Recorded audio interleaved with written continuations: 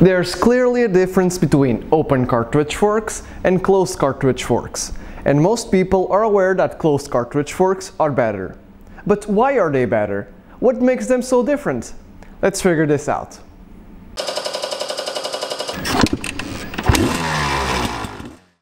The design of an open cartridge fork is quite simple.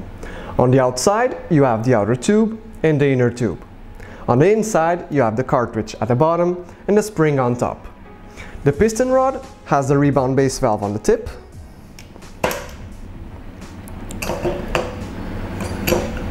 and is attached to the top cap, while the compression base valve is fixed at the bottom. An open cartridge fork has enough oil to cover the cartridge, so you end up with a considerable amount of space inside the suspension where you just have air at ambient pressure. This volume of air is particularly useful to provide bottoming resistance in huge compressions, for example. However, with the evolution of motocross and especially supercross, which have bigger and bigger jumps, open cartridge forks started losing performance during races due to cavitation. Cavitation is the phenomenon where you have the formation of vapor bubbles in the oil, much like boiling. If the oil suffers cavitation over and over again, you end up with a milkshake inside your forks instead of a clean liquid. As you can imagine, oil mixed with air doesn't provide great damping, nor keeps your forks well lubricated. When repeatedly doing large jumps, two things will contribute for cavitation to happen.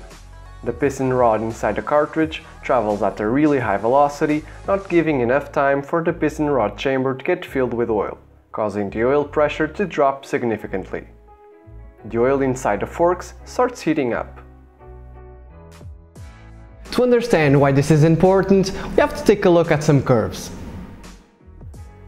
This is the vapor pressure curve for a random fork oil, and every liquid has a vapor pressure curve. This line represents the pressure at which a liquid boils or changes to its vapor state at a given temperature. If a fluid's temperature and pressure place it above the line, it will be in its liquid state. If it's below, it will be in its vapor state. Simple. In an open cartridge fork, the oil is at ambient pressure and is at a mild 20 degrees Celsius. For the oil to boil at ambient pressure, the oil would have to be heated to 200 degrees Celsius. So far so good. However, during a supercross race, the oil inside the forks heats up, and it can reach 50 degrees Celsius. On big jumps, the piston rod travels so fast inside the cartridge on the landing that for a split second a near vacuum is created, which means the oil pressure drops to well below ambient pressure. When the oil is at 50 degrees Celsius and the pressure drops, let's say, to below 20 kilopascals or 0.2 bar, the oil cavitates when it goes through the rebound check valve.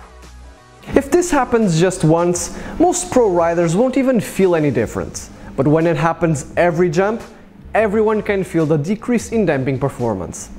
So how can suspensions still perform at the highest level regardless of how many jumps they go through? This is where the closed cartridge technology stepped in.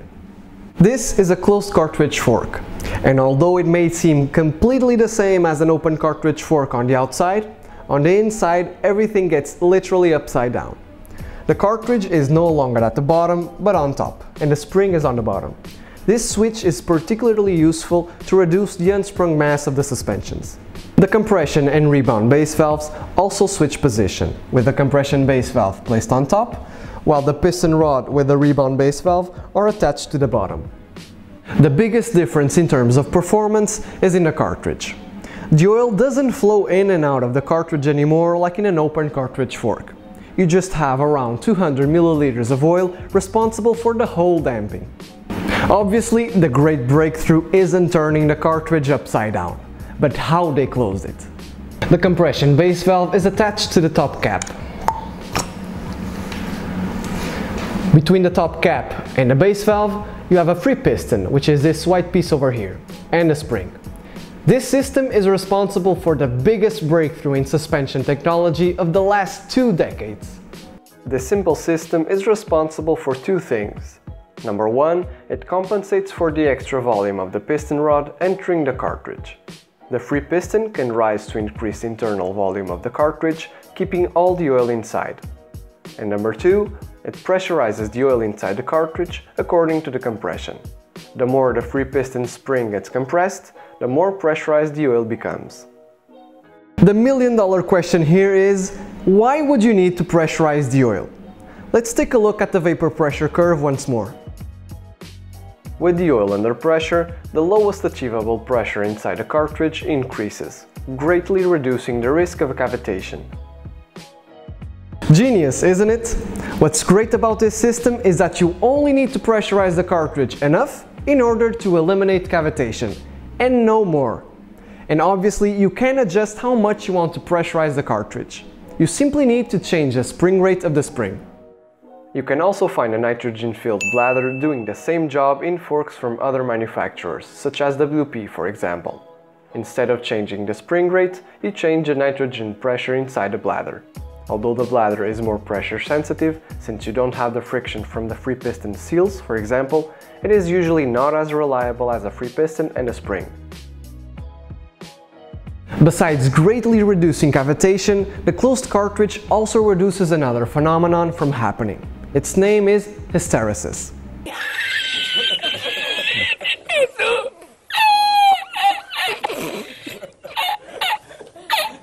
No, it's not your hysterical cousin. Hysteresis is the damping delay of the forks when there's a change from compression to rebound or vice versa. Any millimeter of suspension stroke not being used for damping is wasted suspension stroke. Although we assume the oil is incompressible, it is actually just a tiny bit compressible, and besides that, the cartridge can also expand a little bit. That delay in compressibility can affect the bike's performance for the best riders in the sport. But if you're a common mortal like myself, don't mind about that. When you pre-compress the oil inside the cartridge, it won't suffer that delay in compressibility anymore. Also, the cartridge will be already dilated, which will eliminate most of the hysteresis. Another detail I didn't mention earlier is the spring collar, which is responsible for adding extra damping during big compressions. Since the cartridge has its own oil inside and is placed on top, the oil that lubricates the inner and outer tube only reaches the spring collar on bigger compressions. When that happens, the oil is forced to go through the smaller ports on the collar, restricting the oil's flow and providing extra damping.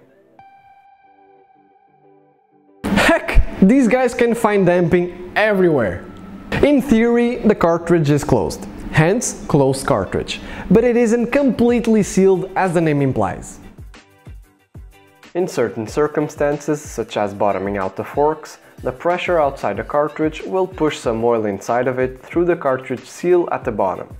This only happens because the cartridge seals do seal the oil from inside out, but not the other way around.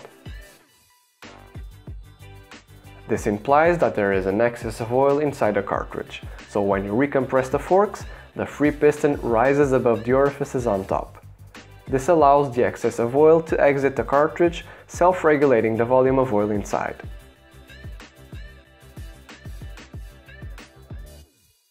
However, this is not a frequent event. Besides that, the amount of oil that enters the cartridge is quite small, but it explains why the oil inside the cartridge isn't perfectly clean when you service your forks after a long period of time. It almost feels like the closed cartridge technology should get the Nobel Prize, right? Well, not so fast. Having a pressurized cartridge that is almost completely sealed brings two downsides. If one of the seals fail, you'll lose considerable amount of damping performance immediately. And second, having a pressurized cartridge and more contact surfaces between the different components means you'll need a greater initial force to overcome the static friction, which can give a harsher feel, especially for off-road use.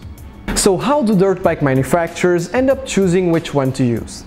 Performance-wise, open cartridge forks tend to provide a more progressive damping, which makes sense for off-road, and it will be more than enough for the large majority of us.